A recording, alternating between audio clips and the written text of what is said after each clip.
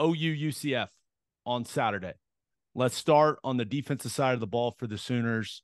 What are you watching for from OU's defense against UCF's offense? Well, the most interesting storyline, I guess, coming into this is quarterback. What's John Rhys Plumlee going to look like? They said he's going to get the start. Does he play the whole game? He's got a knee issue going on. They tried to bring him back against Kansas. Did not go well. He's had some time since then. I don't think he's going to be close to himself, which we only saw a brief flash of that this season, and he looked pretty good. He can run around. He can make some plays. But he's not a pocket quarterback. He needs access to all of his athleticism to really be, what they want him to be. So that's the main thing to watch. Now, as far as what you're going to get from their offense, I say that this is responsibility football week. You are going to get a bunch of different concepts. You're going to get a bunch of different window dressing with motions and misdirection and zone read and option and RPOs. It's a big mix of everything. It's interesting starting in the run game. You're going to see traditional just split zone back in the shotgun next to the quarterback, a tight end offset off of the ball, H-back coming across the formation, traditional split zone. But then they'll do reverse split zone where the tight end comes like from the backside to the front side. It's a weird play. I don't know why people do it, but you'll get that from them. You'll get the split zone read where the quarterback is reading the defensive end to see if he's going to keep it. And sometimes he'll keep it. And then they'll throw the bubble off of that as well. So you'll have it's like triple, new age triple option. Running back has a chance to keep it. Quarterback has a chance to keep it. And then he'll throw the bubble on the outside. They'll also do the reverse zone read where the quarterback is now faking they do it out of jet sweep a lot. He's faking the jet sweep, reading the edge, and he may give it to the jet sweep around the corner, or he may keep it and they'll run it up the middle, and they'll usually run some type of center or guard pull and fold on the inside if the quarterback's going to keep it on the inside. You'll get some stuff out of bunch. I expect to see some bunch with this group. You'll get some stuff out of bunch. Whenever you've got bunch, you've got access to the split zone, really all of the same stuff, but it starts in a bunch formation, and they will do some end around stuff and like ghost motion out of bunch. Now you'll get sprint pass, and off of sprint pass, they run the old school smoke draw or sprint draw where, the quarterback backs offset, let's say to the right, quarterback takes a snap, and it looks like sprint pass. He's going to sprint out. Back takes like a half a step and then just freezes, and the quarterback runs by him and sticks it in his gut, and he comes back kind of across the grain. And it's weird how the offensive line blocks it. They do this thing where they just turn sideways. It's weird. It's also stupid. I've never really understood it. I'm a big sprint draw guy. I think it's an incredibly effective play. Their ball handling on it is really good. I don't understand why they block it that way. Someone's going to have to explain that to me. It's old, and so they try to get you to cross their face, and they will you. So it's really weird. What's funny about it is Alabama ran that against us in 2002 when they came to Norman. And whenever we were preparing for the game, we had a bunch of discussion on how to play it. And then finally Coach Venables is like, just when you see it, just go, just fly through the first gap you see, which is not typically how we fit things. It's all like very schematically sound. And we did that, and I had like 3 or 4 tackles for loss in that game, so I loved it. But the interesting thing, we stole that and ran it against Texas that year, and that's the year Quentin Griffin had like a huge year running that smoke draw play. So that's kind of an interesting little backstory. But you'll see that, I mean, once, maybe twice a game, if that. They'll run counter. They ran outside zone with the wipe, Gabe. Did you see that play where the center wipes around the backside? So that was pretty interesting. But really, to me, it's all about responsibility football. Play your gap. I think the offensive line is solid, not great. If we maintain gap integrity, play what we're supposed to do, I think we should do well. I think the 2 backs are actually really good. 7, Harvey is powerful. He runs low. He's got good balance and leg churn. Richardson is the fast back.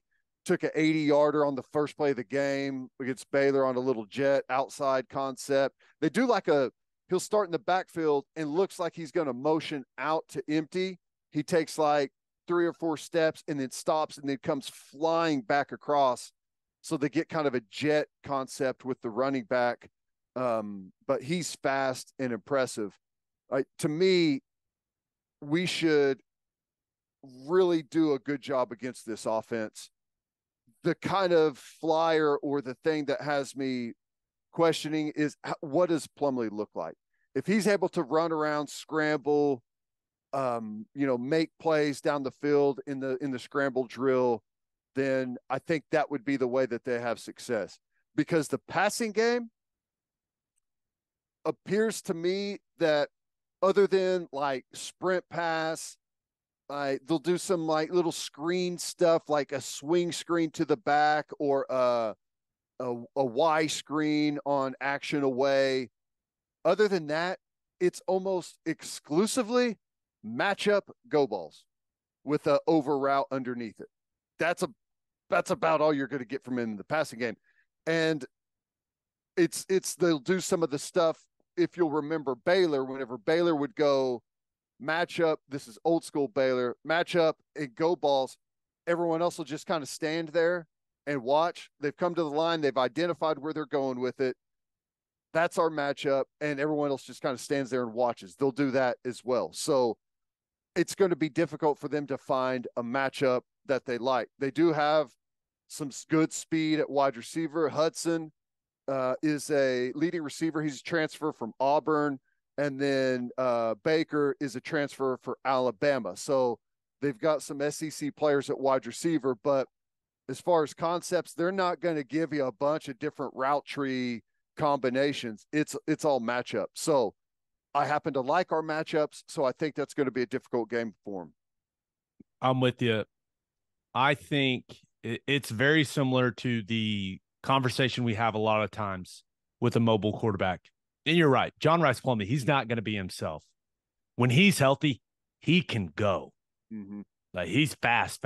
But that knee clearly is not healthy. But it's the same goal. Make him play from the pocket. Yeah. Make him beat you throwing the football. Making tough, accurate throws in tight windows. If you can do that, you're going to be just fine. I am looking forward to you losing your mind when they throw an RPO when both guards are blocking both inside backers. I cannot wait. It is good because they do it. They've got some RPO stuff in their system, and they like to throw that slant in behind the backers. And I've seen it multiple times on tape where both inside backers have their hands up trying to deflect the slant, and they are being engaged by offensive linemen. And I cannot wait for you to freak out on the broadcast as a result of that. Yeah. And I failed to mention the RPO game. It's interesting. They do, and this isn't exclusive to UCF, but it's the rare RPO where the quarterback will turn here and he's reading the safety on the backside, and he'll pull it and throw the slant away from where the exchange is. You don't see that one nearly as much, but they do that one. They do that one quite a bit. It's a routine play for them. And, just listening to Coach Venables talk about it on Monday night at Rudy's, he thinks that the RPO game is much more fluid and efficient with Plumlee at the helm, which, makes sense. But that's one of the main benefits of getting him back, even if he's not full go scrambling and running around and using his full speed, just kind of the efficiency running some of those key schemes that they have should be better. I think OU's going to give up some big plays in this game just because they've had an extra week to prepare. Malzahn's really creative. Yeah. They're going to have some stuff where you go, okay, that was really good. But the key is that those plays that they hit you on aren't, catastrophic, right? They're not big, long touchdowns. And I know that Venables will have the defense ready to roll. But the only other thing I have after watching the tape of UCF's offense is our safeties and corners are going to need to get off blocks and tackle well. Yeah. They have so many concepts that attack what I call the alley in the defense. So safeties, and they've got guys with speed, right? Townsend, number 3. He looks like a poor man's Tyreek Hill. Like when you see the way he moves and his body type, you're like, that could be Tyreek Hill's cousin. Like, is kind of how I view it. And then Richardson, 0. Right? You mentioned his big playability. The stuff that they do with both of those guys to attack the alleys with speed sweeps, different concepts, they really force your defensive backs to come up and make plays. And so far this season, OU's defensive backs have done a really good job in those situations. They need to continue to do a really good job against this team because they do have a couple guys that they're going to get the ball on the edges to that can hurt you if you miss tackles. Yeah. No, I agree. One last thing, and I don't know if you heard Venables talk about this on the Rudy show, but the SMU game, there's a lot of similarities and carryover. They tried, because you mentioned all the gadgets and stuff you may see from Malzahn with the creativity. SMU tried a bunch of that stuff against Oklahoma, and that was kind of a good tune-up. Rhett Lashley played quarterback for Guz Malzahn. He was his offensive coordinator at Auburn. So there's a lot of similarities and carryover between those two offenses, and that's definitely the approach that Lashley took. So, yeah, throwbacks, kind of hidden wheel routes on the backside, away from the action, maybe some throwback screen stuff, maybe double pass, misdirection on like that zone read where you throw the bubble. You could get double pass or something off of that. So that is a good point, that you're going to have your antenna up with all of the misdirection and stuff happening, that they're going to try and sneak something out on you. Anything else That's you're watching for? All right, let's talk about what we're watching for from OU's offense versus UCF's defense. Wanted to start here, and Jeff Lebby would never say this. This one is personal for him, I believe. Mm-hmm. He hasn't told me that.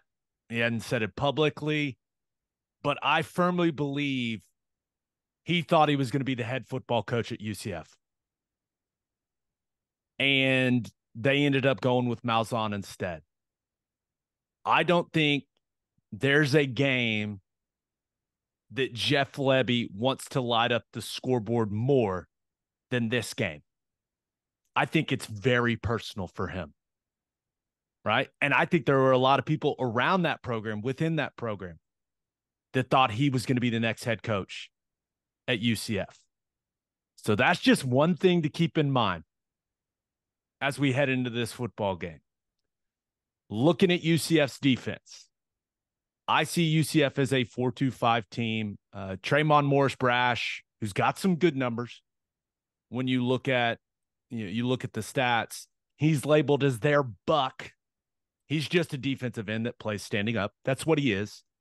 And with OU being a team that majors in 11 personnel, right? One back, one tight end, you're mostly going to see an even front, right? So 2 guys on the line of scrimmage on each side of the center. Now, they have shown the ability to jump into odd spacing, and Morris Brash is still just standing up. So it'll look like a 3-man front with an overhang player, number 3. But when I watch their defense, I do not think UCF has the defensive personnel to line up, keep things simple, play straight, and hold up against OU's offense. I think their defensive line is solid. I think they're a physical group. I just don't think they're overly talented. I think they're going to have to do some things. I think they're going to have to slant and angle their front. I think they're going to need to dial up some pressure, Ted. So part of game planning for this game for OU's offensive staff and those players, I think they're going to have to do some guessing what those pressure packages could look like, because I just do not see UCF lining up saying, all right, let's get this on. We're going to play straight. I don't see him holding up that way. Yeah. Well, you would hope that they couldn't. They shouldn't be able to. If we're legitimately a, top 5 football team going up against a team that's just now coming to the first Power 5 conference, like that is exactly how it should be. Right? They should have to do some things against you to try and even things out a little bit. And we've got smart coaches. They know that. And whenever you have to get aggressive defensively and take some risks, you're giving up something on the back end. All right. You can't just add players to the mix, add things to the mix without giving something up. And our coaches have to, they'll have a game plan of what they think is going to happen and how they're going to take advantage of it. There may also be where they're in the game, and once they see what it is they're going to do, you kind of adjust on the fly and find a way to really expose their aggressiveness. So that should yield some very explosive plays for Oklahoma. I'm with you. Okay, some run game thoughts. First and foremost, what's OU's offensive line going to look like? I haven't talked to anyone, so this is not any inside knowledge. I just look at this situation and think, what would I do if it was up to me? What makes the most sense? Matoyer is going to miss some time, right? That was a bad ankle injury.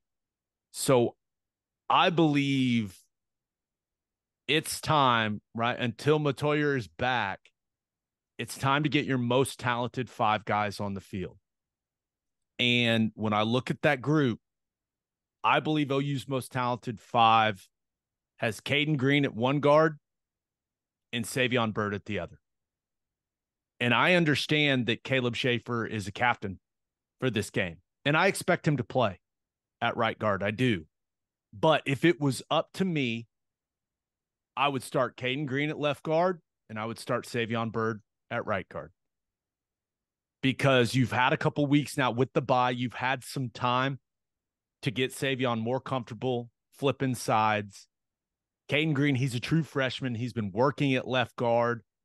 So it probably makes the most sense for him to not flip, right? It makes more sense for a guy who's been in the system longer to flip over to the other side. But Ted, that's what I would do. I'm not sure what it's going to look like on Saturday, but if it were up to me, that's what it would look like. Yeah. Yeah.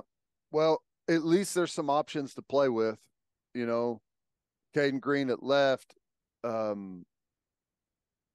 Savion maybe play some right. You may get Troy Everett play some left as well behind Caden, and Schaefer at right behind Byrd. Troy Everett's future is at center. Yeah. I think you get Savion Byrd and Caden Green reps at guard. Now, and I've said it before, I think Troy Everett's going to be a good center down the line at Oklahoma. But there are better options at guard, in my opinion. So that's what the O-line would look like on Saturday. The first O-line, I think they're going to play multiple guys, but the O-line would be Rouse, Green, Rame, Bird, Guyton. I'd And like when that. you think about that, how that lineup's going to look, start getting real excited. Yeah, I'd like that. If Savion Burr can go out and play 4 quarters of football at a high level, stay locked in mentally, and I honestly, it's what we need. It's one of the things that we've been missing is that size, explosiveness, you know, a little bit of anger there on the interior. So I'd love to see it. Yeah, I do think OU can find success in the run game. I am convinced. I've talked myself into it, Ted. This is the week the chunk runs come. Yes. My bold prediction on Monday night at Rudy's was that they would have 3 runs of 30-plus yards. I heard that. I think they can do it because when you watch the tape, I think the zone game is good, right? In the variations. I think the counter stuff is really good against that UCF front. They do not do a good job, in my opinion, of, kind of playing across guys' face in the gap scheme stuff. They kind of just sit there and get blocked. But I am interested in seeing how much outside zone we see from Oklahoma. I thought we saw some decent stuff in those concepts against Texas. And you watch UCF's defensive line, they get reached, incredibly easily. So I believe it's due. I believe the team is due. The big chunk runs are coming on Saturday, baby. Let's go. I can't wait.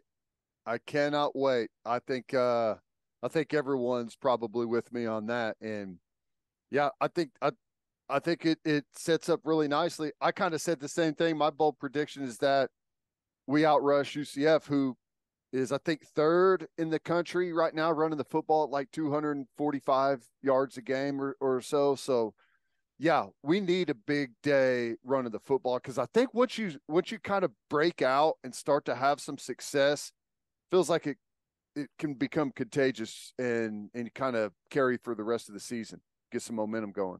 Yeah, a few more run game thoughts. How much QB run game are we going to see with Dillon Gabriel? A lot. We saw quite a bit against Texas, but that's Texas. Is UCF the type of team? Is this the type of matchup where Lebby feels the need to call Dillon's number a lot, or put him in the situations in the RPO game or in the read game where he's carrying it? Because I certainly think they can have a lot of success if they want to do it. UCF seems to lose track of the quarterback in some of those read concepts. Go watch the Kansas State game. But is it something OU needs to do in this game? Right? We saw him crank it up against Texas. I don't know. Is that the new thought process on offense, or was that, hey, Texas is a really talented team, we need to get to more +1 runs in the QB run game? I don't know, but I'm interested to find out on Saturday. I think the Texas game was, hey, this is Texas. We're gonna have to find an edge somewhere to run the ball against that big defensive line. And you won the game. Now, do you need it against UCF? No, you don't. But there's something interesting that came out of that win against Texas. That's your Heisman odds. Dillon Gabriel all of a sudden is kind of right there knocking on the door with a group of other guys, a small group of other guys. I think you start padding the stats. If you don't think that teams do that, because a Heisman is incredibly valuable for a program in recruiting, in marketing, in everything. And now that he's right there, what is he, third in the Heisman odds right now? Yeah. Wouldn't shock me if they start dialing him up a lot. How about this compromise? You dial it up when you're getting close to the end zone. Yeah. The rushing yards for a quarterback, they are what they are. It's all about that total touchdowns number. The payoff, yep. The payoff. So maybe we could come to a compromise. Red zone run threat in this one for Dillon Gabriel. We'll see. But what I do know is you have to make UCF's defensive backs get off blocks and tackle. If I were Jeff Lebby, and I hate picking on individual guys like this, but I saw it over and over again on tape. You come up with every formation under the sun to try to get number 10, Quadric Bullard, into the run fit. Kansas did it. They went nub tight end into the boundary, Ted, and that did the trick. He's there one-on-one with running backs, with Highshaw just getting steamrolled. And he's light. They need to attack him and get him into the fit. I know Lebby will do it. I just hope he does it a lot, because I do not think that guy wants to come downhill and make tackles. I do not see that when I watch it on tape. They may do it the first running play. They should line up Tawi Walker, get 10 into the run fit, and say, all right, good luck. It's going to be, does this look familiar to you? Here it comes. Yeah.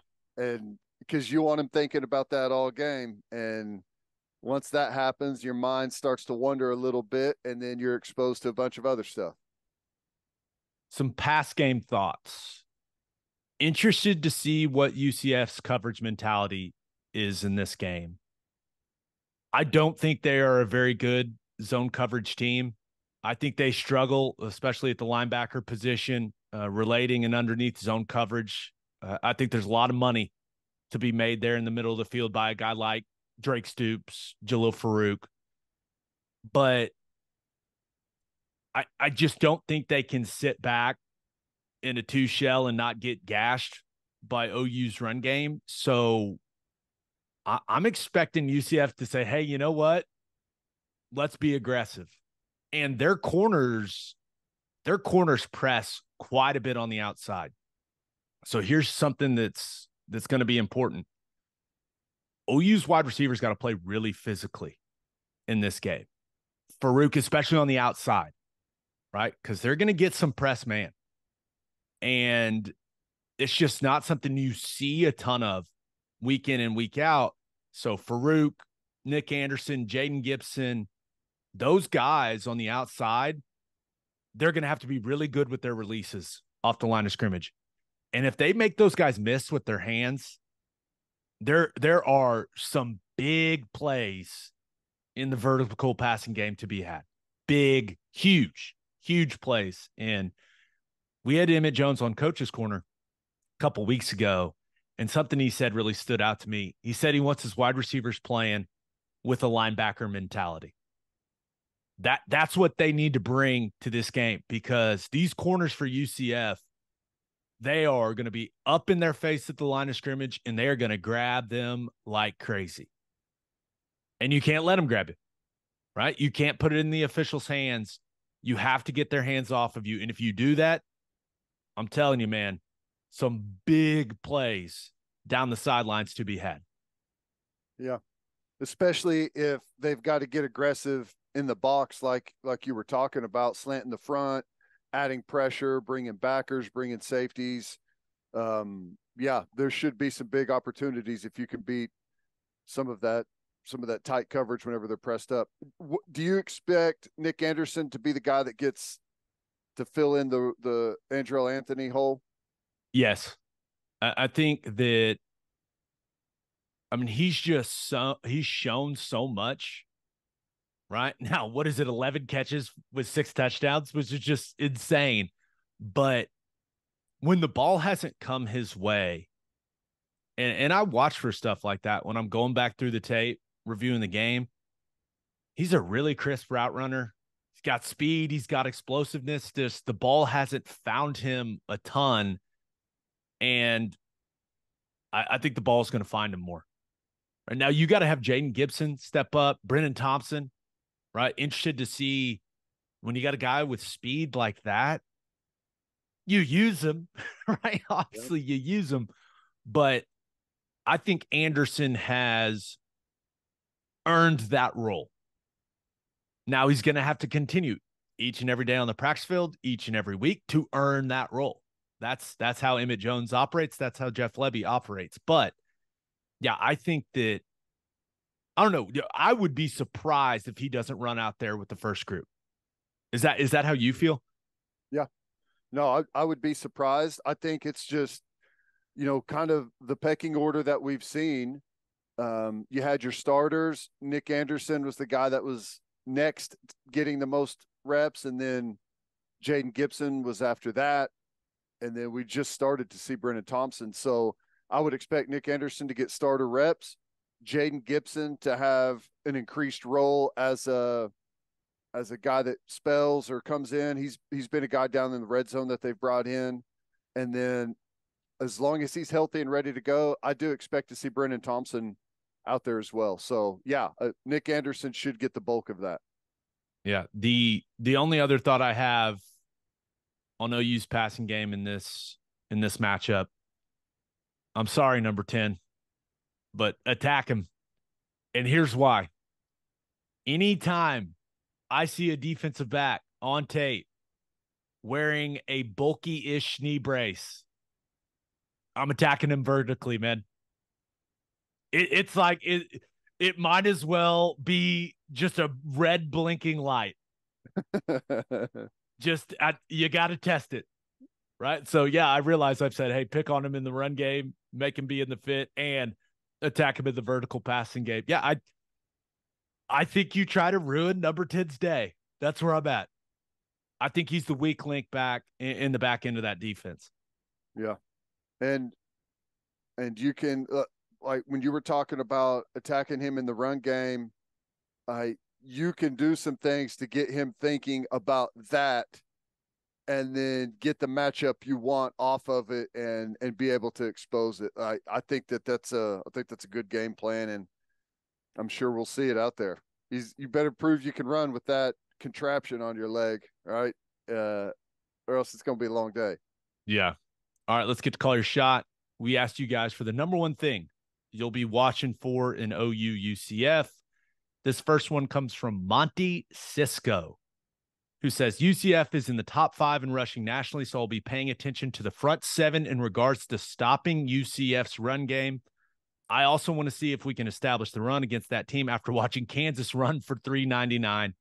I'll be disappointed if we don't rush for 250 plus.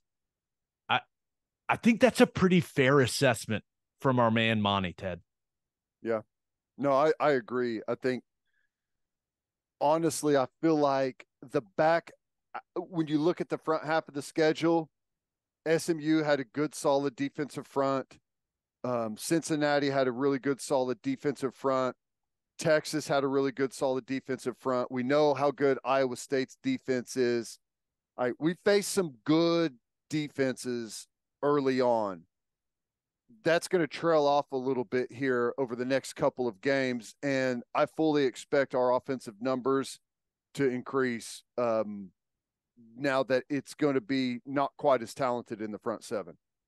Yeah, this other one comes from At the Boys Forever, who says, I'd like to see Tawi get the carries like he's the number 1 and give him a chance to get some kind of rhythm going. I don't know if the bye week will change how they operate at the running back position. Ted, after that Texas game, we came on here and said that, hey, it looks like Tawi Walker is the best running back this team has, but I absolutely have given up on this offense establishing some, bell cow back. I'm going to need to see that before I believe it. And I don't think that's necessarily a bad team, right? You're winning games, and it seems like guys are going to stay fresh as a result of the way that DeMarco Murray's been doing it. Yeah. I fully expect it to be Marcus Major and Tallwe Walker handling the bulk of the carries. Now, things can change depending on what the game looks like. But I think those two guys are going to get 90% of the carries, unless you find yourself in blowout territory or something like that. And, your other younger backs are going to get a chance to come in there. Until I see differently, it's Tallwe Walker, Marcus Major, in my opinion.